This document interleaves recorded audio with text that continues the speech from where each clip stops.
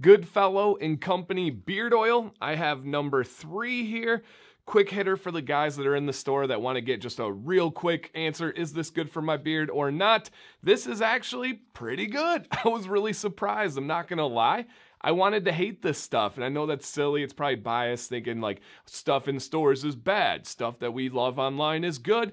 But this was not bad at all. And this is just gonna be a quick rundown for you guys today. If you're in the store and you're on the fence, go ahead and purchase it. Come back, subscribe to the channel, watch the rest of the video when you get home so you're not wasting your data in the store there. But for everybody else, welcome. My name is DanCBearded, and I love beard stuff, especially beard oil. And I snagged this probably 6 months ago with my wife. We were in the store and I grabbed it. I've been working on a lot of like drugstore oil videos and covering some of the biggest names. And then the reviews started pouring in. I just didn't have a lot of time to get to it. And I finally have a chance to get to this, and I've used it occasionally over the course of those 6 months. And I have it in beard today. And I'm going to give you guys all the details that I think you should know.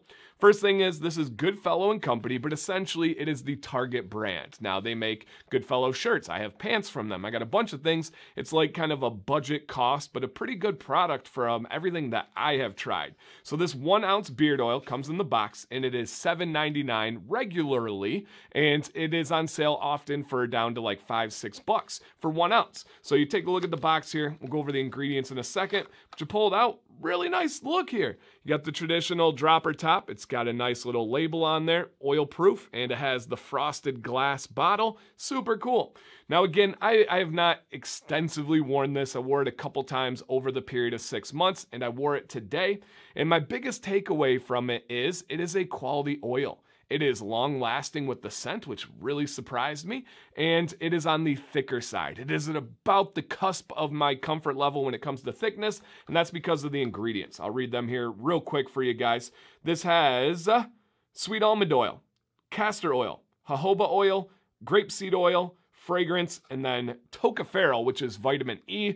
They have a different spelling of tocopherol on here, so either I didn't know that version or they just have a typo on that one. But it's definitely a thicker oil. This dropper top fills up all the way up here. You can see the kind of viscosity on that. So you may want to consider cutting it with an unscented lighter oil if you're not really into those thick oils. But that really caught me by surprise, because oftentimes in the stores, the in-store brands are the thinnest oils you've ever had. This one has a little body to it with some really good quality carriers. Now, the scent I have is Moroccan mint and cedar. Now, again, I did not want to like this, and just before filming, Sam walks by and goes, "Ooh, you smell nice." I'm like, dang it, Target strikes again, and it's a really good one. For me, it is a nice little mint. That cedar wood almost gives it a kind of chocolateness to it. I know that's kind of strange, but it does. And then there's like some coconut in there. And I had read, I believe it was online, that it said there was some coconut and some other things in there. And it has a nice little musk finish. So it almost has some little areas over there from tropical to fresh, and then a little dab of cologne in there. So it does a good job. $7.99. Quality ingredients, everything in here I would recommend. Has a good feel in beard. Obviously it styles well. I put in some heat in the beard today and it's been looking on point. So I don't have anything bad to say about this. It's not the most extraordinary thing I've ever had, but it's definitely on the better side of average, especially when you're looking into stores.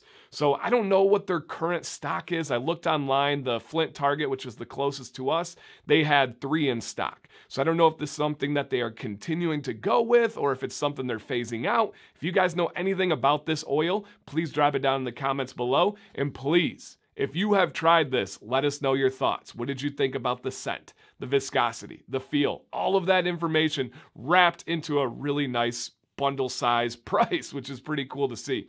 So just a quick hitter today, guys. I really want to do more on covering those brands that are in store that you can find at your local drugstore, at Target, at Walmart, and really give the options out there for guys that are like, I don't really like to buy online. I want to get something that is cheap and that I can get right now. Well, I'd recommend this one. Give it a shot. Let me know if you have any questions or any thoughts. Thank you, guys. DanCBearded. Stay bearded and stay positive.